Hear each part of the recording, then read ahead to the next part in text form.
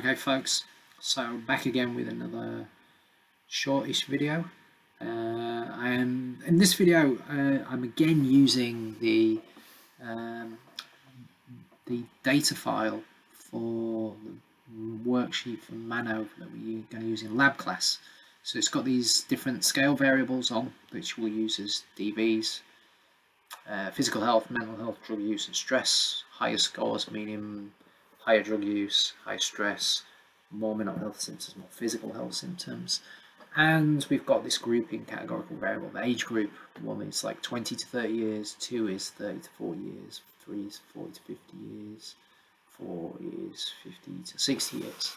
Okay, so in a previous video I kind of ran a MANOVA and then did follow-up univariate F-tests with a Bonferroni correction to see which of the DVs was contributing significantly to the significant MANOVA result. What I'm going to do this time is run that MANOVA again, so we'll get the same sort of significant MANOVA results, but rather than doing univariate F-tests, I will then do I'll walk through the Roy-Bargmann step-down procedure, so you can see how that's done as an alternative to doing follow-up tests where you just kind of use univariate tests. Okay, so to run this, we're going to go Analyze, General Linear Model, and Multivariate. Age group is our independent variable or fixed vector, and we're going to combine 4 dependent variables: physical health, mental health, use of psychotropic drugs, and stressful life events. Okay, so we're going to combine those 4 to get our variate. Okay, options. We're going to ask for descriptives and homogeneity tests to keep it quite simple, really. I'm not going to ask for any post-hoc tests at this stage. We can look at that afterwards. So from here, click OK. It's going to run the analysis for us. And as in previous examples, we get lots of printout from SPSS. The first shows us numbers we've got in each of our groups of the independent variable, all above 100 and roughly equal, so that's a good thing. Then we get a table of descriptives for each age group broken down by the individual DVs. After that, we get our boxes M test, the table that shows that, and this is a generalized kind of equality homogeneity variance test, really, and it's testing to see if we can assume equal variances between our different matrices, our variance covariance matrices, and we get a boxes M of 54.145, the F statistic being 1.775 in this case, and a significance level of 0.006. And remember that this is a sensitive test, so the advice is that you adjust the significance criterion down to make it stricter. So if we get a p-value that's greater than 0.001, then we treat it as a non-significant result. And if it's non-significant, we can assume equal variances. So in this case, as in the previous time around MANOVA, with this data set, it's not significant. So 0.006 is bigger than 0.001. So we can assume equality of covariance matrices in this case. And then we can look at, with that in mind, we can look at our multivariate test table. And because we can assume homogeneity of variance covariance matrices, we can use Wilks lambda. We get an F value of 4.879. P is less than 0.001. Okay, so we've got, again, as we knew we were going to, we've got a significant MANOVA result. So the age groups differ significantly on this combined DV of those. There's a composite measure of those 4 dependent variables that we used. Okay, with that said, in previous examples, what we did was we did univariate F tests. We checked Levine's test for each of the dependent variables individually, and what we found is the same as last time. We've found that physical health symptoms Levine's was not significant, so we can assume equal variances for physical health. Mental health, Levine's was not significant, so we can assume equal variances for mental health. Use of psychotropic drugs, Levine's wasn't significant, so we can assume equal variances for drug use. But for stressful life events, we did get a significant Levine's test, so we can't assume equal variances for stressful life events. So that might have some bearing on follow-up analyses we do.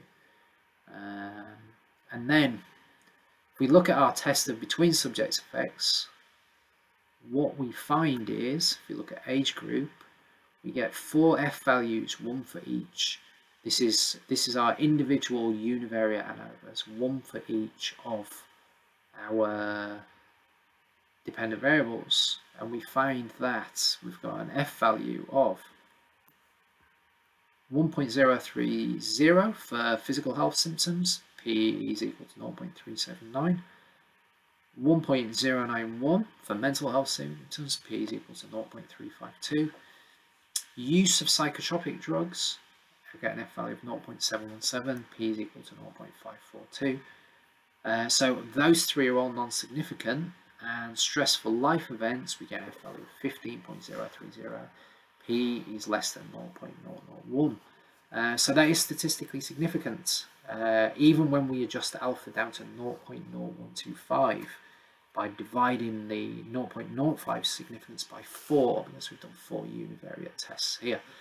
So using that Bonferroni correction. The problem with this though, which I didn't cover in the previous, was this assumes this normal ANOVA test here, which might be safe, but it assumes that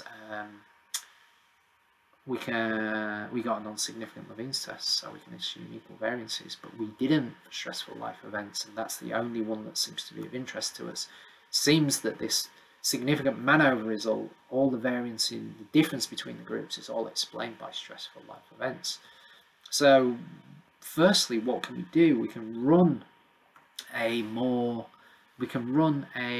robust ANOVA, such as Welch's test, and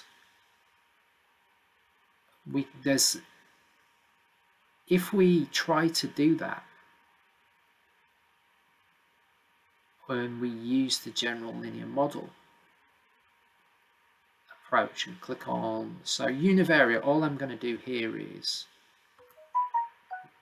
a univariate ANOVA test on stressful life events, our 1 dV. So we can't assume equal variances for that variable. So we need a more robust test. And if we look at the different options, we look at post hocs. Yes, for post hocs by age group, doesn't give you the option to select Welch's test. Gives you the option for post hoc tests where you can't assume equal variances, but it doesn't offer the opportunity to do an ANOVA and get a robust ANOVA. Okay.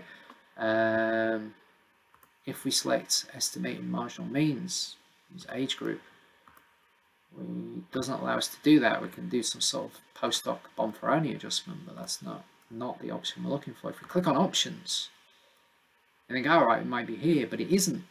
We can get descriptives, homogeneity, but it doesn't allow us to do Welch's test. And for some reason, if you use this route that we've just used, I'm going to reset it because we're going to do it differently. If you use this route we've just used, where we went analyze, general linear model, univariate, or multivariate, or any others, it doesn't allow you to select Welch's test to do a robust ANOVA. The only way to do it in SPSS appears to be through the very first way we did it, which was if you go analyze, compare means, and this very specific one-way ANOVA option. Okay, so if we do that, click stressful life events, use age group as our factor, and then if we click on options, here it allows us to do Welch's test. Okay, so that's all I'm going to do from there. I'm going to do a Welch test to see if with a robust test we still get a significant ANOVA result, and it gives us the normal ANOVA, which is obviously the same as the one we got here in this table. But gives us the Welch's test as well. And although the statistics slightly, F value is slightly lower, it's 12.873, we can still see it's statistically significant. So with a robust test on stressful life events, which seems to be the thing behind our significant MANOVA, or it seems to be the dependent variable that is accounting for the significant difference between groups on our MANOVA, we still get a significant, if we look at univariate ANOVAs and we do a robust test, we still find that stressful life events is significant using Welch's test. But the thing I wanted to do in this video was to show you when we have got this significant MANOVA, we can, rather than, we check our Levene's tests and still find we've got an issue with stressful life events not being able to assume homogeneity variance, but rather than using univariate tests, we can do Roy-Bargmann step-down analysis. Okay, and the way we do that is just, it's basically running multiple tests, an ANOVA and three, in this case, three ANCOVAs. So what we're going to do is go analyze, general linear model, univariate in this case, and it gives us this pop-up box, and what we're going to do is use age group as our independent variable, again stressful life events as our dependent variable. Okay, and we can ask for descriptives and things like this, but we've already got them, so we don't need them. So if we just click OK, what we'll find is we get the same ANOVA result as we got before using Roy-Bargmann step-down analysis. We've basically just done a univariate ANOVA using stressful life events as our DV, age group as our independent variable. The next step, though, is to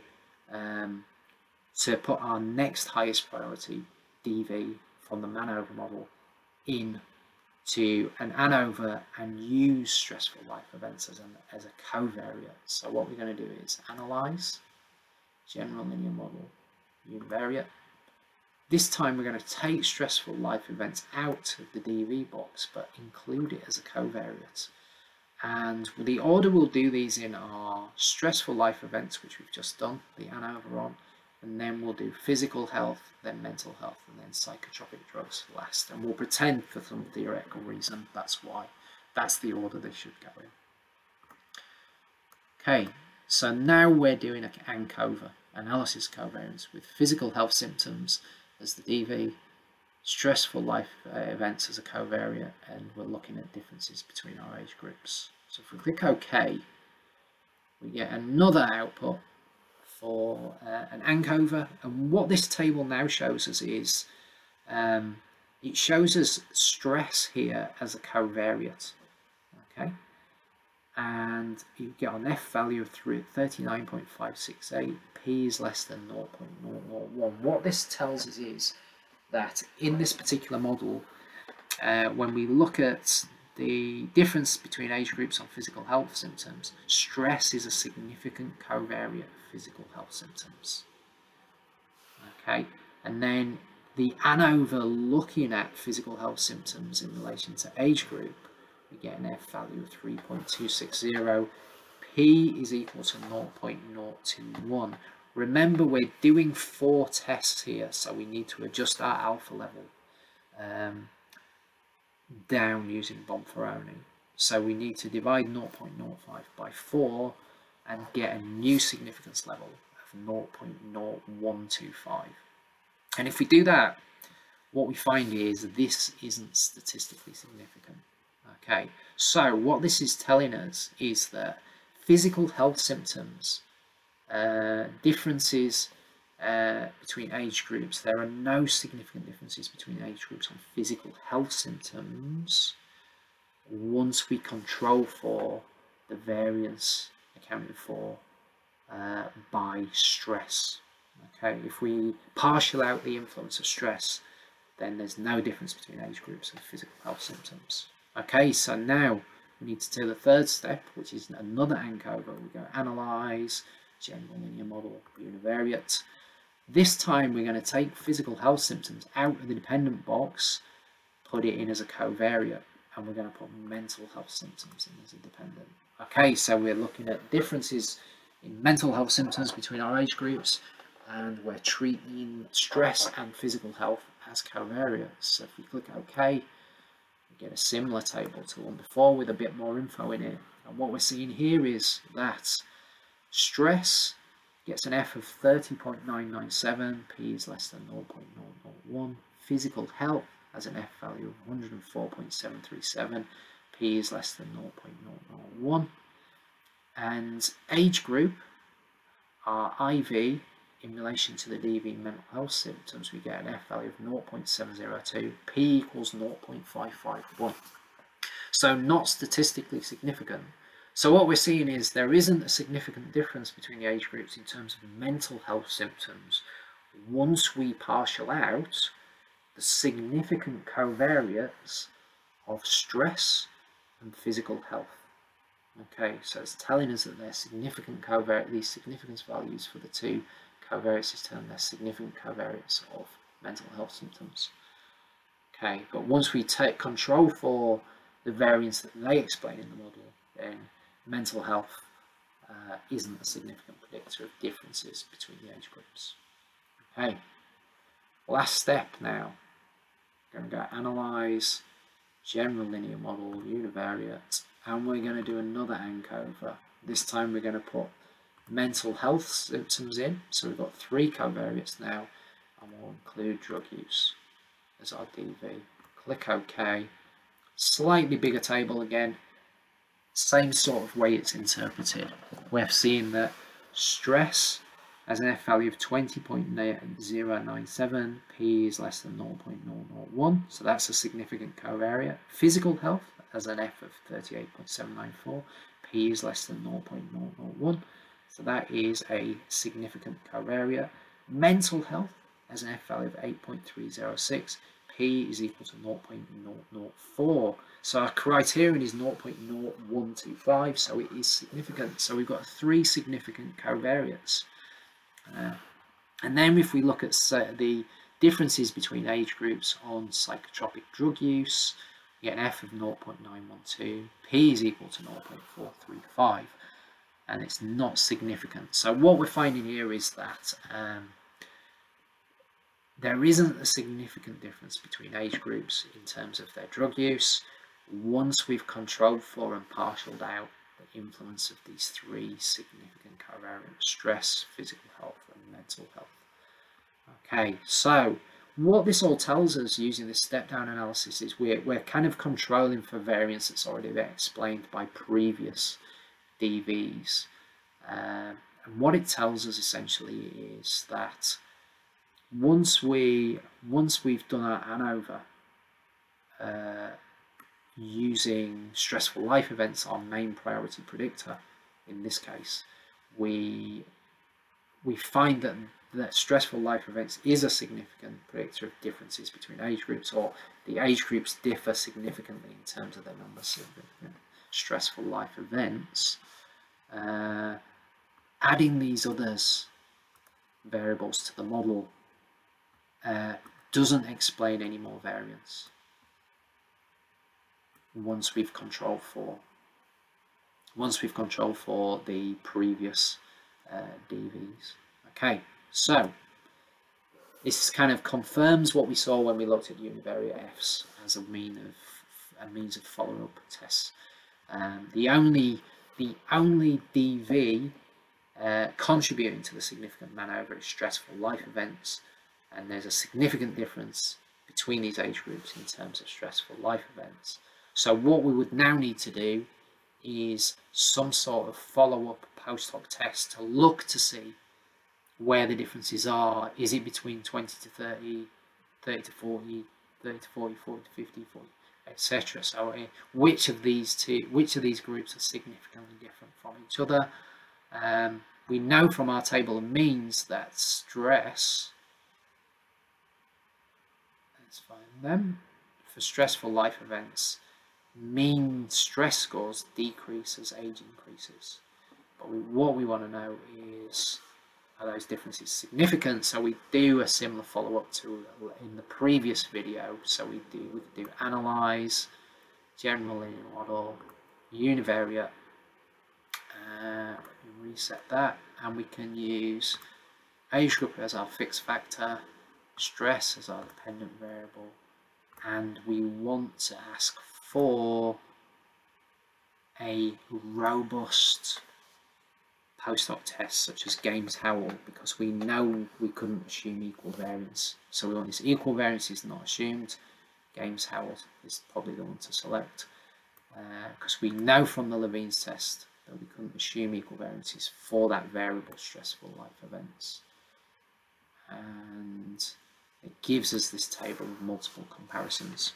Okay, and if we inspect this, what we find is a significant difference between 20 to 30 and 30 to 4-year-olds, and 20 to 30 and 40 to 50, and 20 to 30 to 40, 50 to 60-year-olds, all significantly different.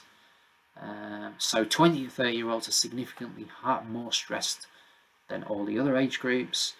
30 to 40-year-olds are significantly more stressed than 50 to 60-year-olds, but not 40 to 50-year-olds. And 40 to 50-year-olds are not significantly more stressed. There's no significant difference between them and 50 to 60-year-olds. Okay, a lot to get through there. It's quite complex, and once you've run your MANOVA, you've got assumptions that you've got to check. You're going to look at your MANOVA result, then you need to do some follow-on tests. In this case, we used Roy-Bargmann Stepdown analysis. If assumptions are not met, you probably need to just check other ANOVA tests, such as Welsh's test.